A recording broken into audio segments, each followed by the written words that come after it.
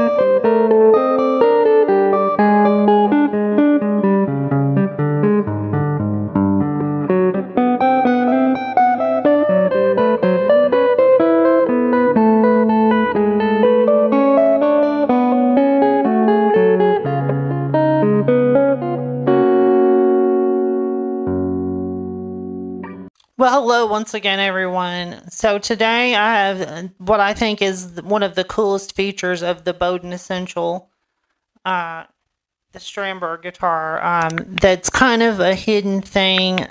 Maybe most people aren't aware of it or don't really think about it.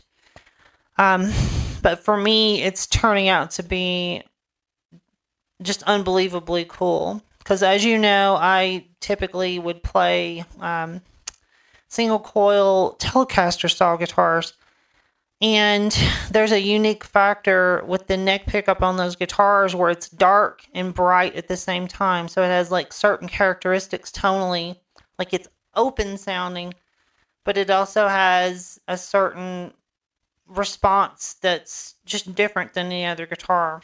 If you're a Telecaster style player, you would actually like this guitar, believe it or not, because it gives you actually those sounds plus extra sounds.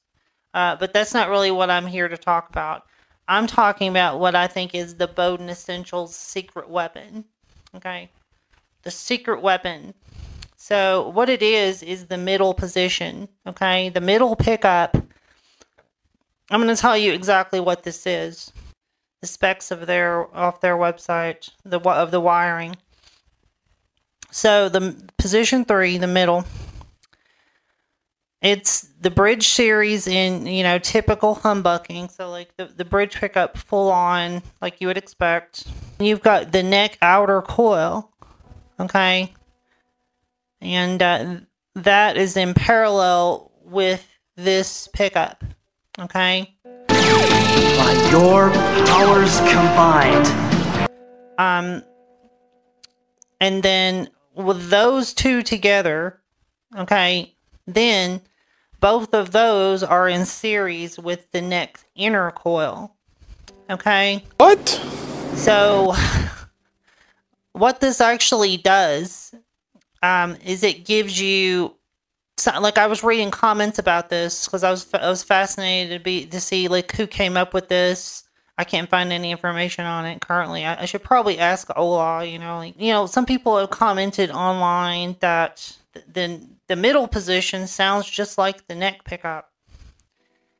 It does have some of the characteristics of this, which is good if you play jazz or any kind of music where you are not really going for a bright sound. You're going for more of a full-bodied sound, right? Like a good clean or something. Not really like a clean that you would use as like backing something on a rock track that's ambient or something. But this is more like, like the electric guitar's version of a good acoustic tone.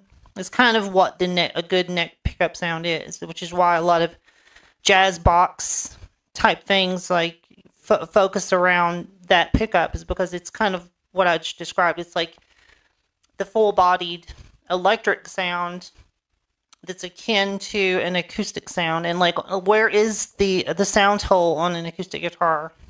It's up near the neck pickup, right? So anyway, some people have commented that the neck sounds similar to the middle position. So what's happening here is that you get the articulation of the bridge for certain things. So I'm going to demonstrate here in a minute, some different things. So what you end up getting is you can get some funky kind of thick, quacky tones with different articulations on the lower strings for like slapping and snapping strings and things like that. But at the same time, it still has the body. It still has the body there, which is an amazing thing for me. Like, it's spread out. It's got a more spread out kind of a sound. It's kind of like a bigger, more evolved version of the middle position on a Telecaster. But anyway, so one of the things you run into when you're doing two-handed tapping like me is that when you go up higher on the neck, what ends up happening is if you're on your neck pickup, things start to get weird sometimes, depending on the pickup. That's what I liked about the Telecaster neck pickups, because they're single coil. They have like a thinner band where they pick up the string vibration. The result is that it knocks off some of the low end that's noise producing, that's like clashing with other things, especially when you start playing really high and low at the same time. This actually solves the problem, because you get the power, the articulation of the bridge humbucker, plus some of the darkness of the neck, and because it's split in series and parallel with this weird thing, you get some of the single coil hollowness too, like the hollow. I don't know how to describe this. Like, the tone has that hollow characteristic while simultaneously having the thick characteristic of the humbucker. I hope that makes sense. It's kind of difficult to explain without just actually showing you. So let's mess around here. So here is just the middle position, right? I'm just going to play some low stuff here. Okay, now if I switch over to the neck, right?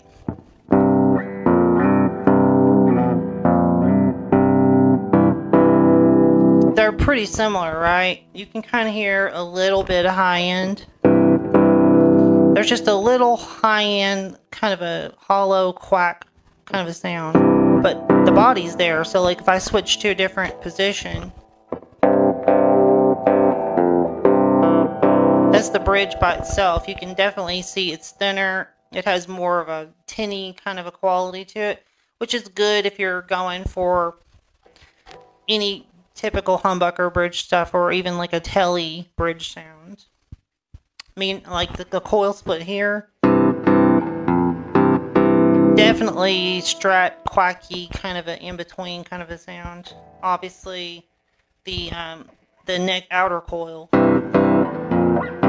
just kind of a slightly darker version of that. But the difference comes in when I start messing around like up here. Okay, so I don't know if you can hear this. So some people may not interpret it exactly the same. I really should have put on the lapel mic for this, but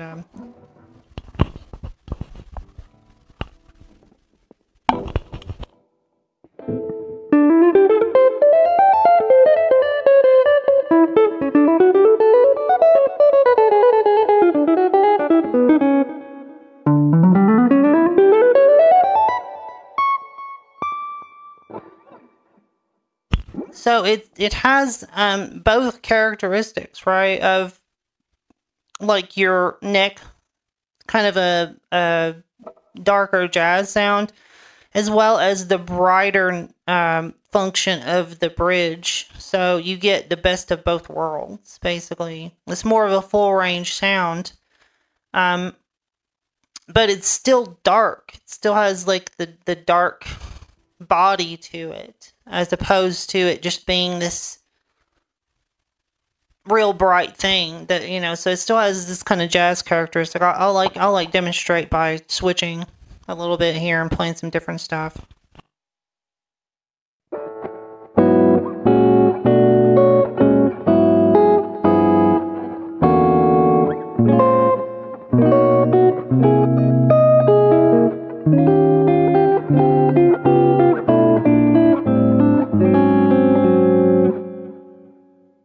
So that's the middle. So let's go do the same kind of thing on the neck.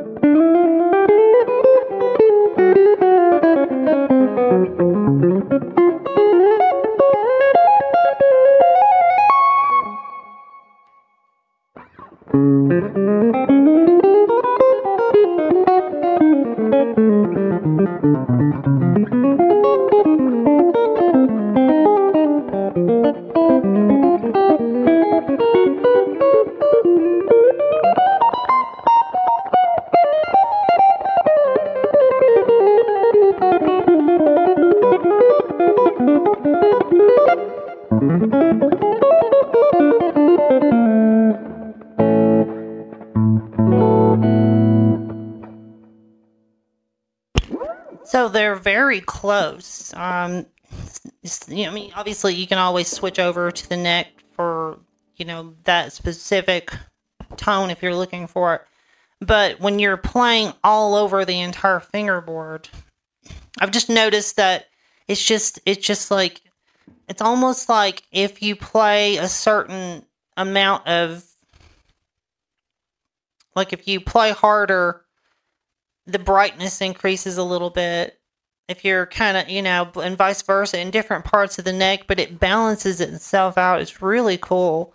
So like if I'm playing cluster chords, you can hear them much clearer on the middle position as opposed to just the neck by itself. And then also like if I'm way down there with the left hand and way up here, there's a differentiation. Like they don't clash with each other. It has more of the separation that you get with a single coil, but no hum. And also the frequencies are not rubbing into each other like you would get on a humbucker guitar as much. Like there's like that single coil separation is still there. I'll kind of like demonstrate this.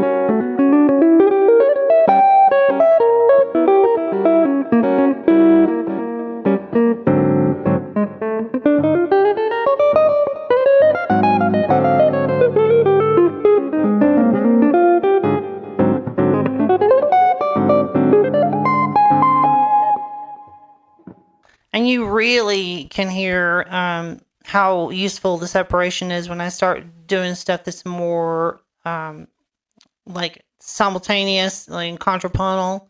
you can automatically like tell straight away. It makes it easier to get a good sound with your left hand while your right is doing something. I could go on and on and on about this and get more in depth with it, but I'm just kind of giving you an overview and kind of, I don't know if you're interested in two-handed tapping. Um,